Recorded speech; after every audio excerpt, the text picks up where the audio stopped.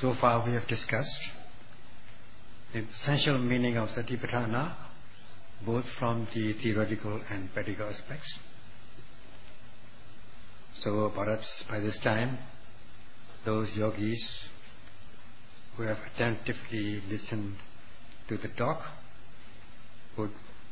should now understand it properly, especially for those who have already understood the meaning of Satipatthana. They'll be able to digest properly. And so far, since the meaning of Satipatthana has been discussed, today we shall just conclude the meaning with the explanation of the qualities of Satipatthana, such as Akantayatva Pavaditi, Patrayatva Pavaditi, Ekantayatva Pavaditi, and so on. The essential meaning of Satipatthana is to activate mindfulness continuously on the object of attention. Now to do that, we need to do to the best of our ability. Supreme quality is needed, that is needed. It is given by the expression pa as the supreme or special quality of Satipatthana. Is the mindfulness which is activated, is it just in an ordinary sense, ordinary activation, ordinary fixing of the mind on the object? It is not so.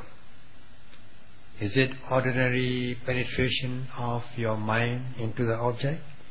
It is not so. Or is it without any force? It is not so.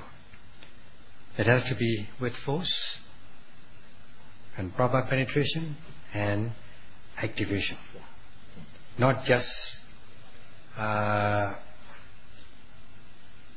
skimming over it, or half-heartedly, nor partially.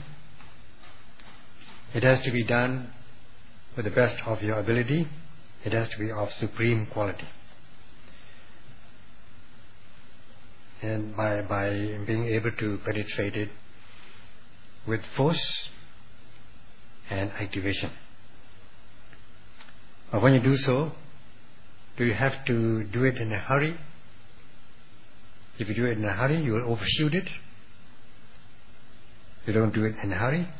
You do it properly, meticulously, so that your noting mind will be able to cover up, grasp the object, and be able to spread over the object of meditation in its entirety. Such qualities are being given in the text, and we have explained, or we have discussed these things one by one. So if you do that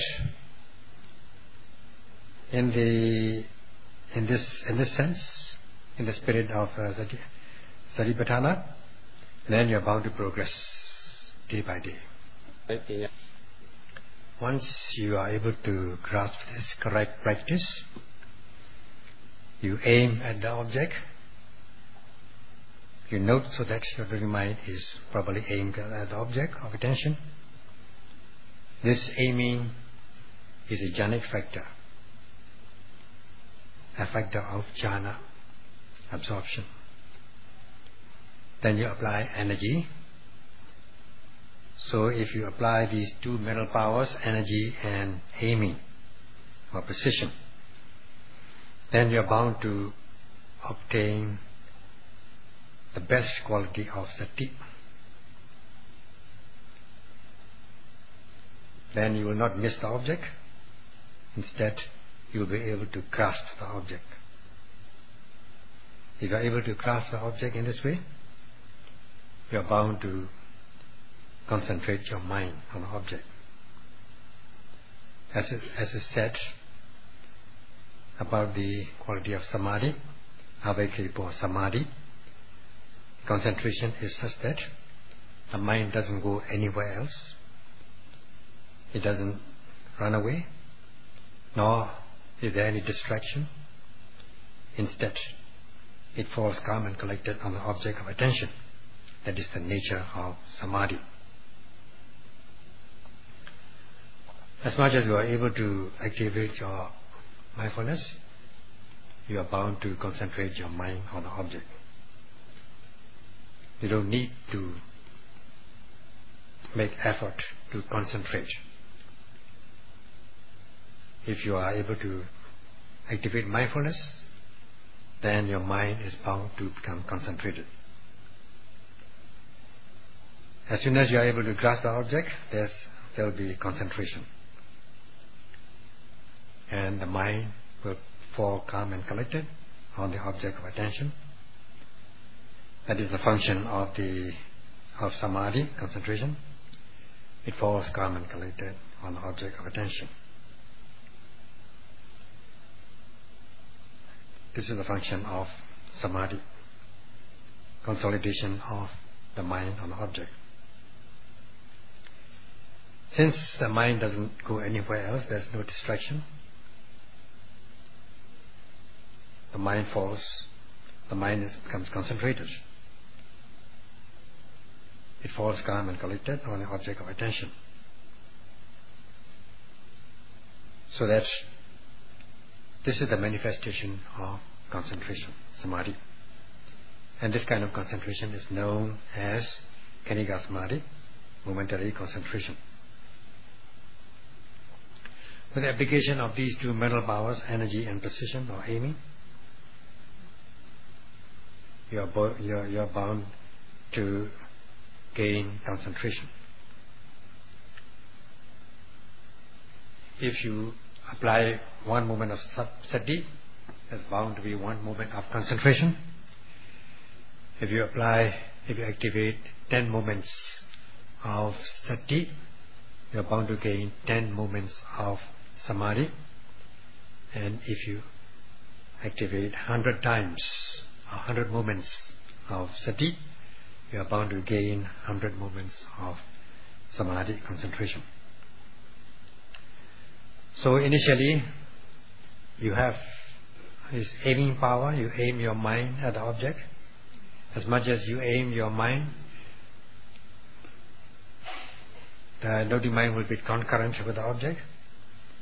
And as much as it is concurrent, there is bound to be concentration. And as much as you gain concentration, you are bound to gain the true knowledge of the object noted. That is called panya, wisdom or knowledge.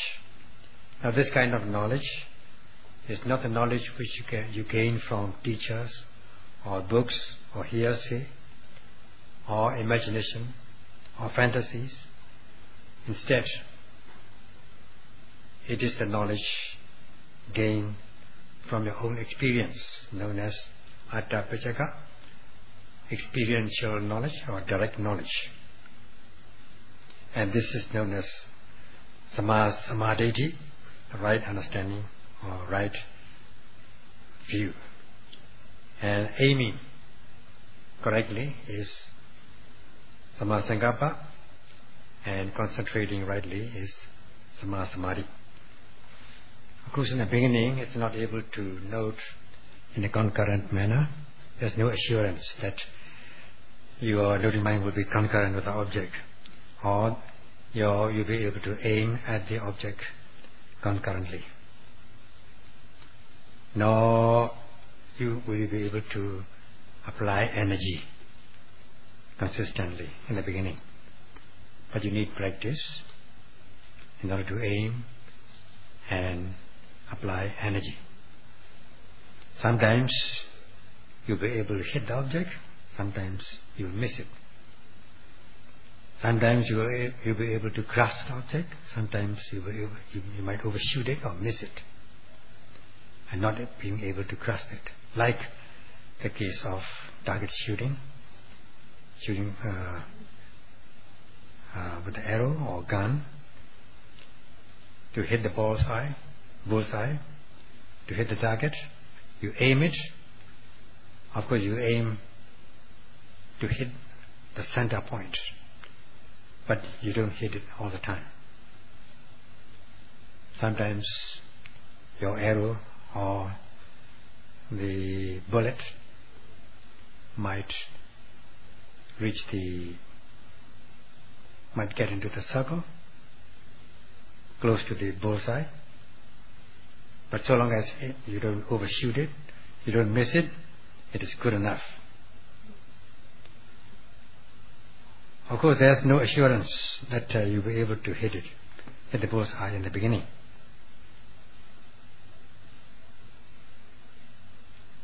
Sayadaw says that he has not had any practice about shooting or target practice. Only once he has handled a gun when he was young. But he played marble in his young days. And when he played marble, he aimed his marble at the opponent's object. And sometimes he hit, sometimes he missed. In the beginning, of course, he was not able to hit it. Sometimes he hit it, sometimes at other times he missed it. But with the practice, he was able to hit the opponent's marble, and what happened? He was so happy, overjoyed. He jumped with joy, became light-spirited, because he was so happy that he was able to hit the target, and he was very happy at that. So you need aiming. You need a practice of aiming. That is Samma Sankappa or Vitakka, alternately. Samma Sankappa or Vitakka. That is right aiming. And the right energy that you apply is Samma Vayama. So with the practice, as much as you practice, you'll be able to hit the target, so that in due course it becomes your second nature. You don't have to exert purposely. And as you apply this sati and samadhi, you are bound to hit the target, know the object. And if you are able to hit it, if you are able to note it properly and concentrate your mind, you are bound to see things in their true nature. Of course, in the beginning, you will not see the true nature. Excuse me. We call it in Pali sabhava. That is the essential nature of the object. So let us now, from now on, just say sabhava. There are three things that you observe during noting. Whether you note during sitting or walking. In sitting you note the rising and falling of the abdomen, and in walking you note the movement of your foot. Now first of all, you'll be seeing the form and manner, and not yet the sabhava, the essential nature.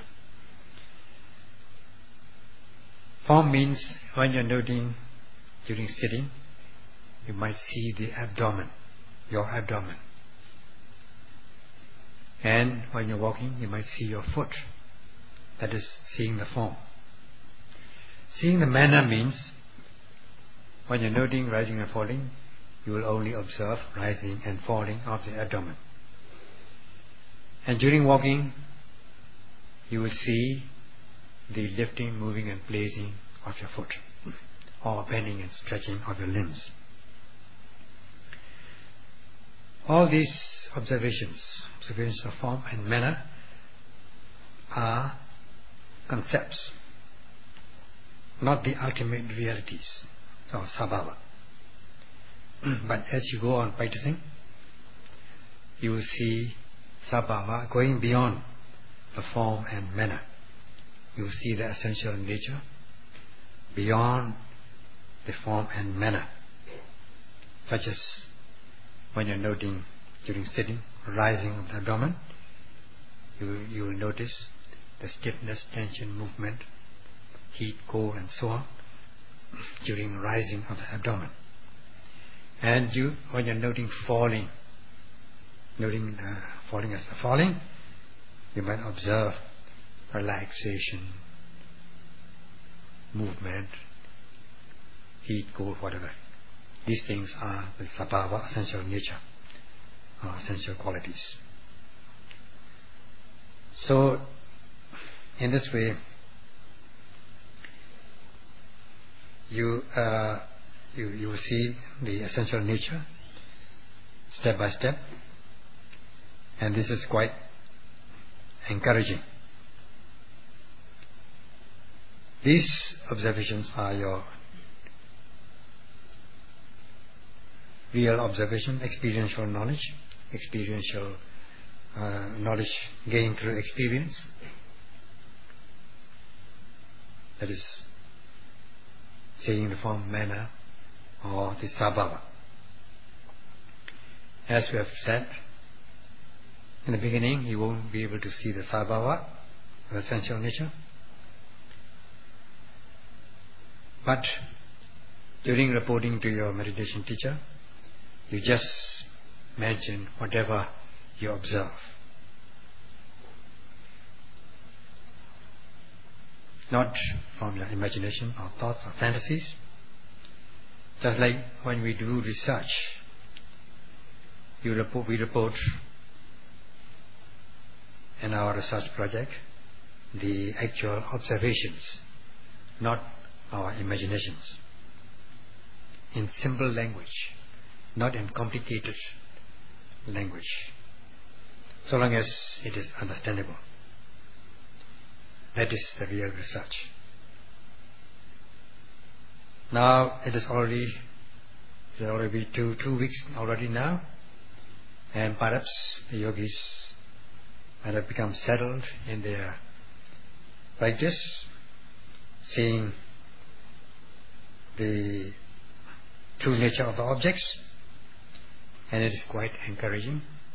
Sayadaw says he is very proud of it, and is happy to see yogis being able to practice in this way. Every time you activate your mindfulness and know the object, you are able to concentrate your mind. But you need, as a forerunner of in the practice, the force of your practice. Force means, in order to be able to do it energetically, you need faith and zeal, called chanda in Pali. Knowing the advantages and benefits of the practice of Satipatthana, you come to accept it. That is having faith, and with faith you will be able to become desirous to undertake the object. That is your zeal, chanda. Because you know the understanding the benefits, you will wish to gain these benefits. That is your zeal. Then only there will be force in the practice. This is the basis. Without force, without this energy, without this faith and zeal, you will not be able to activate your mindfulness. You will not be able to undertake the practice meticulously.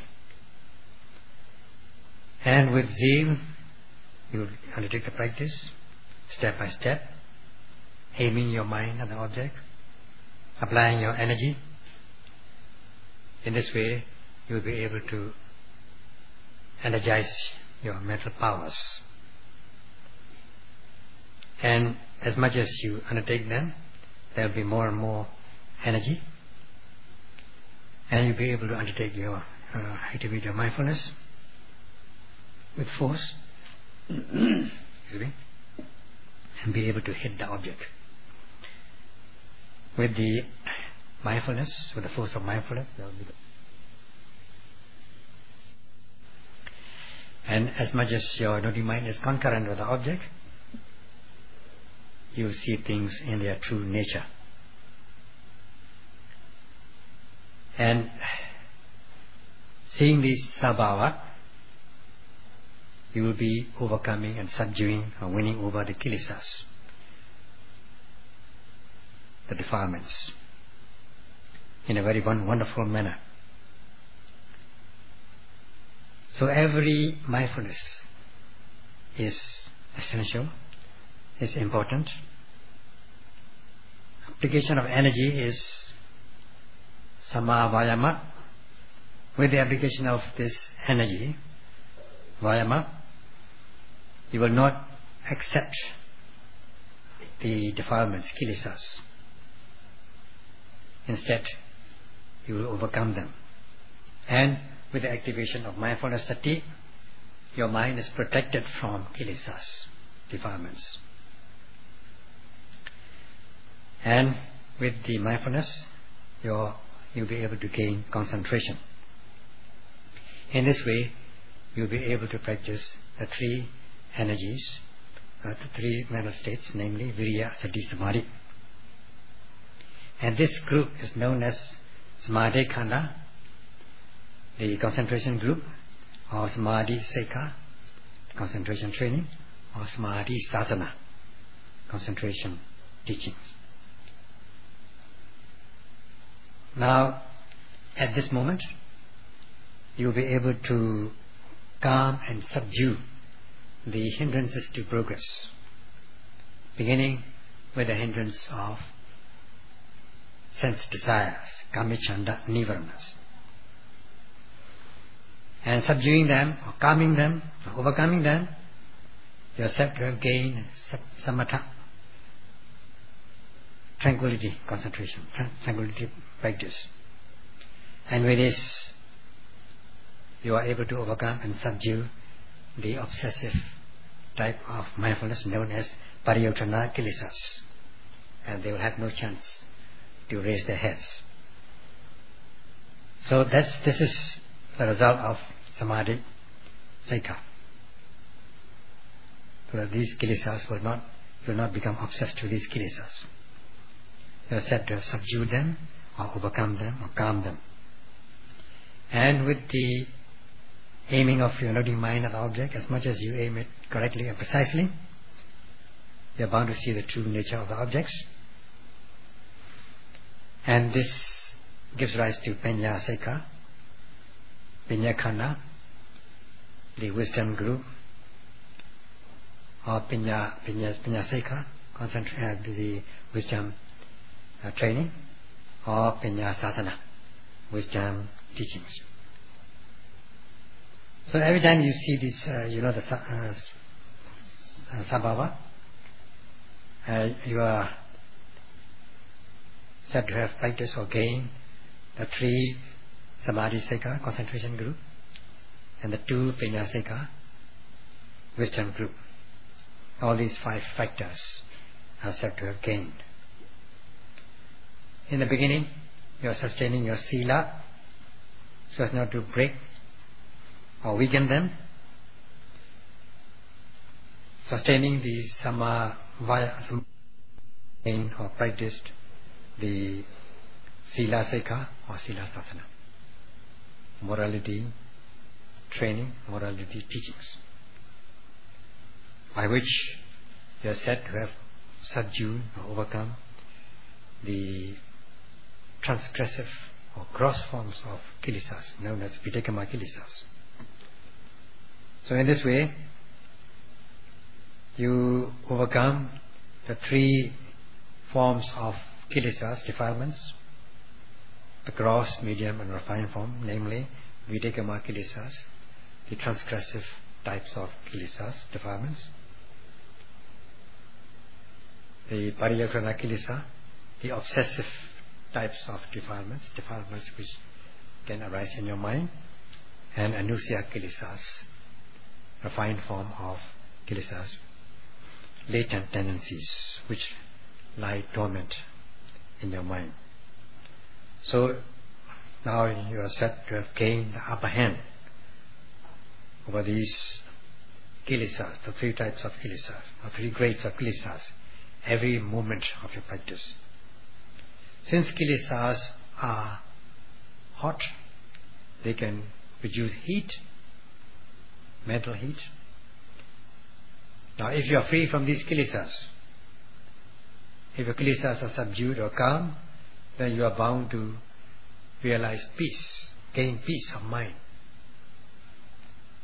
And this peace, of course, is momentary, and you have to accumulate this momentary peace into a greater peace. You have to gain the partial peace on a partial basis.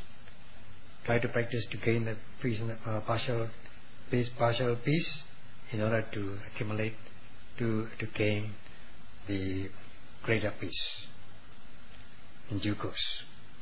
So every practice, every practice that is involved, there are three trainings, Sila Samadhi Panya, which in effect is a noble part of 8 constituents.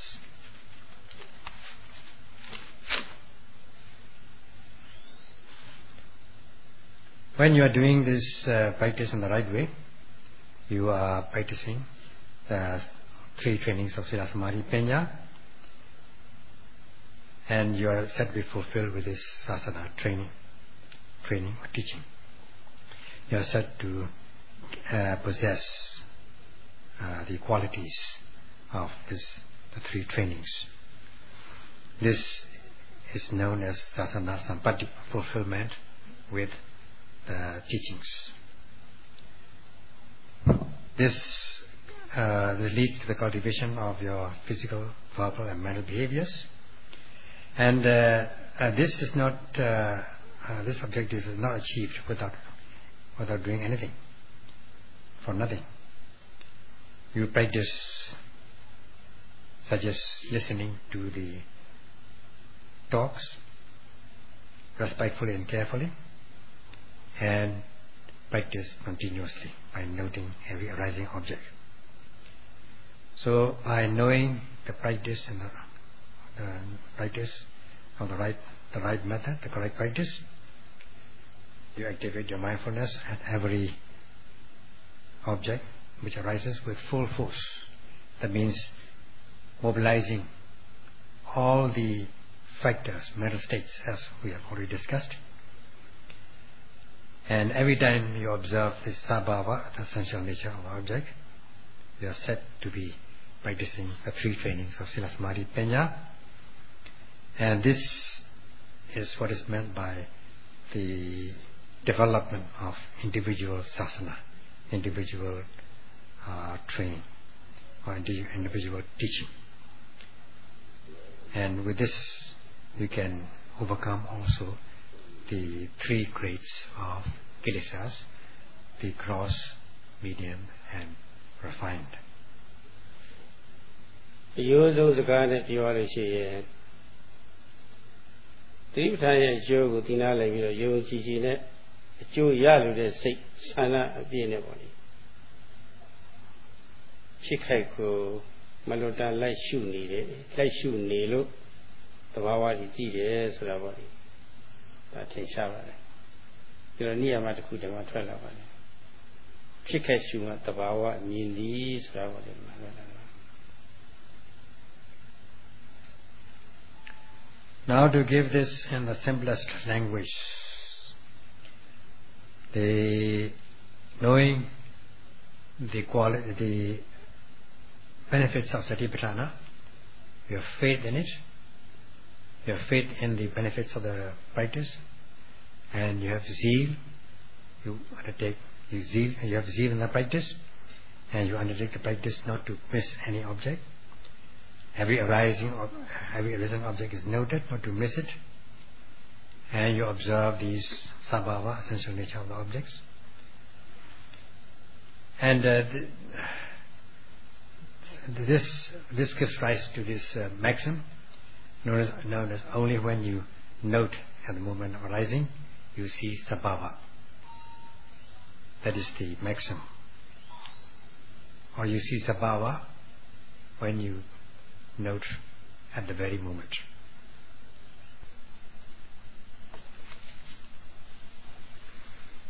As the Buddha has given, monks, whoever he or she may be, or he or she may be monks or lady, if one does not practice the Four Noble Paths of the Fourfold Mindfulness, Satipatthana, then one will miss it. Even if one is doing it, one does not do properly, then one will not be able to practice the three trainings, gain the three trainings. If one does not know what every arising of physical object with the practice of the mindfulness of the body, and not noting every sensations or feelings with the practice of the mindfulness of sensations or feelings, and not noting every mental object with the mindfulness of the mind, excuse me, and not being able to know the general objects with the mindfulness of the Dhamma, general activities, then one is, if one is not, in short, one is not noting the immediately arisen object, then one is said to be alienated from the practice of Satipatthana.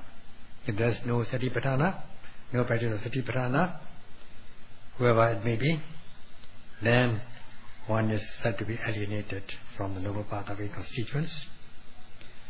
No Satipatthana, no Eightfold Path, and there will be no three trainings of Sila, Samadhi and Panya. If there is no training of Sila, Samadhi, Panya, one's physical, verbal, mental behaviors will not be cultivated.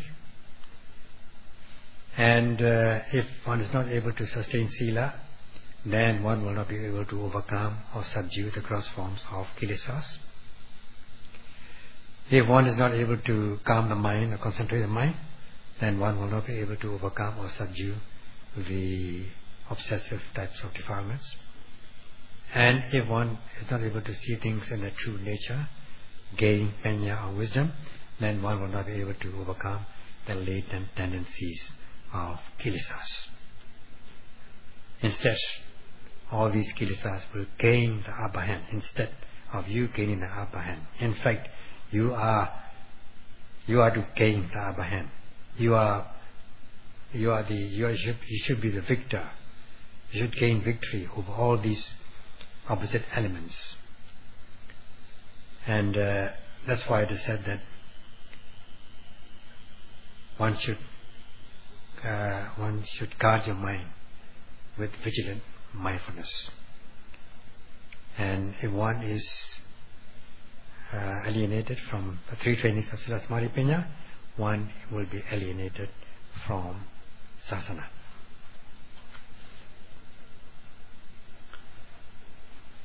God kilesa mara, the killer. Kilesa, the killer. Now if we just practice to just do according to kilesa mara, or let them gain the upper hand, not gaining over, or not gaining the upper hand over kilesas instead. If kilesas, let the kilesas gain the upper hand, then these kilesas are very tormenting and very hot. They cause heat, they cause tension, stress and so on. Since they are very hot, they are burning, there will be no peace.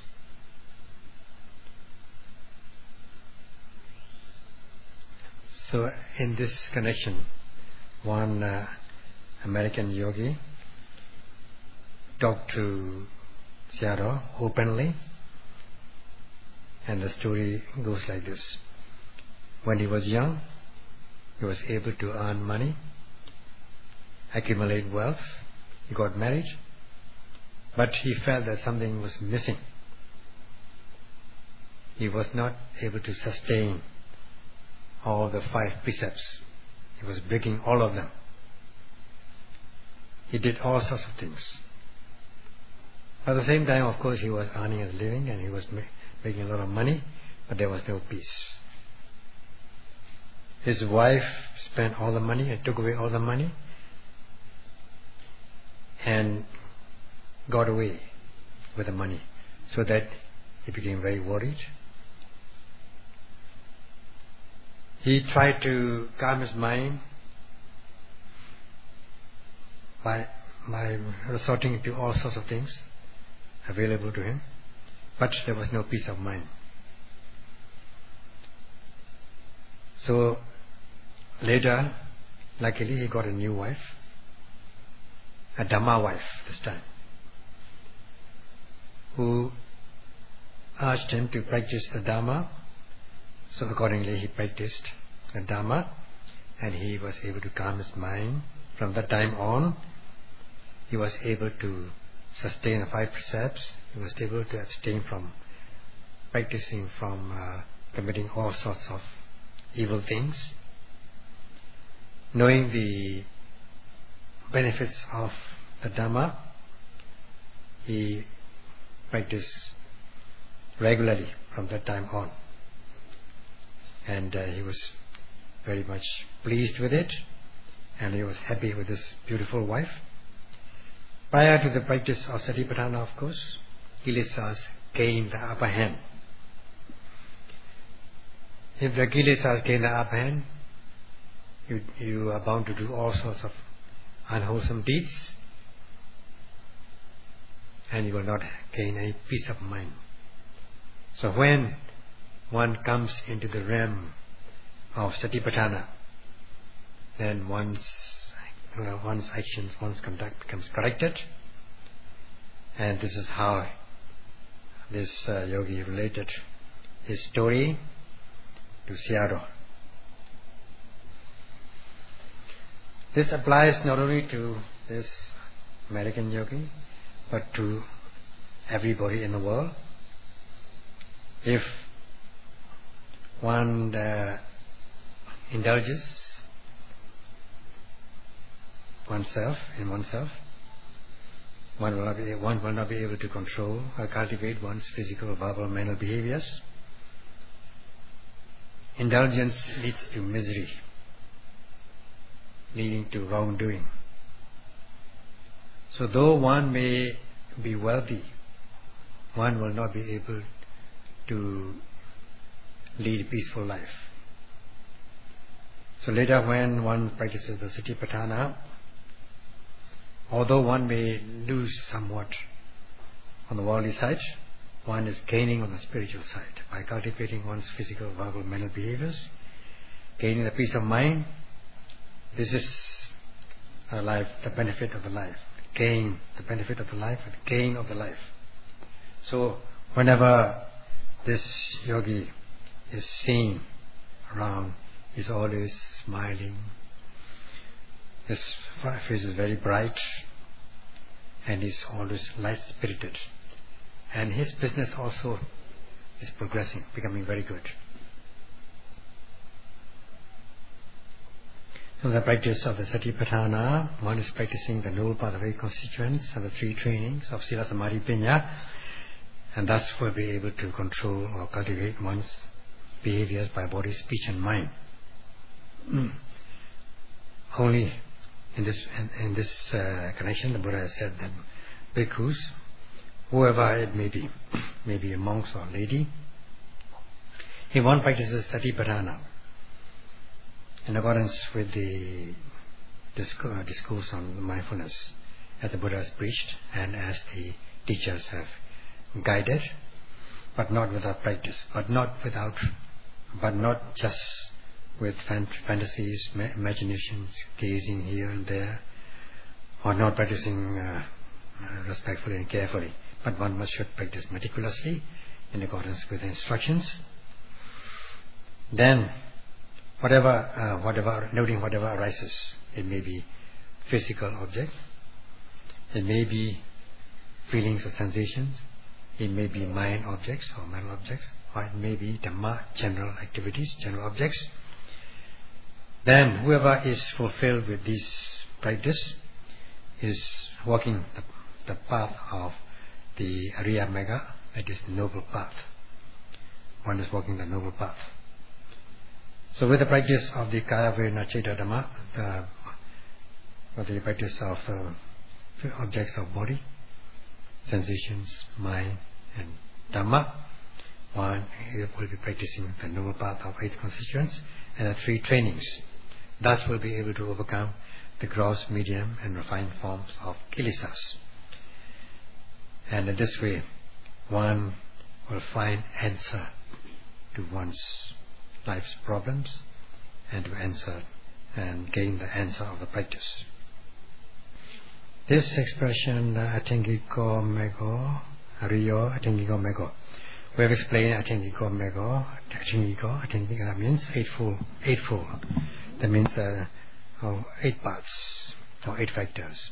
And this Mega, the path, has been qualified with Rio. Rio is given as Parisabdo, pure, outermost, highly, or sublime. This happens only when you are fulfilled with the 3 trainings of Sila Samadhi Panya. Otherwise there will be no purity. Without purity, there will be no sublimation, no high standard, high level standard, outermost. So every time one practices mindfulness, one is practicing the noble path of 8 constituents, then with the Sila, one overcomes the gross forms. Even if one even if one is wealthy or of high standards with high level, position, if one is not of good conduct, then one will become defiled. So even if one is not wealthy, one does not possess wealth. If one practices Satipatthana in the right way, as much as one practices, if one is fulfilled with Sila, then one will be able to cultivate one's physical and verbal behaviors, and one become pure and uplifted. If one is able to gain concentration, one will be able to cultivate one's mind, so that one's mind will become uplifted. If one gains panya, then one will be able to overcome the latent tendencies, and one will become uplifted. So this is just purification of physical, verbal, mental behaviors in the worldly sense, and we accumulate this purity until at last one with the fulfillment of the insight knowledge, Vipassana jnana, one reaches a stage of the ultimate cultivation of physical, verbal, mental behaviors on a full-time basis. That is the realization of the first path, Sarapana. So with this, you can go beyond the state of the Puthujana, ordinary world beings, who are in possession or who are overcome with thick forms of kilesas. So with the practice of Satipatthana gives you assurance in order to go beyond this stage of the Puthujana who have kilesas. The kilesas are very burning, has a burning effect, tormenting. So with the practice of Satipatthana, you should gain victory over these kilesas and thus be able to realize the ultimate peace. That's all for today. Sadhu.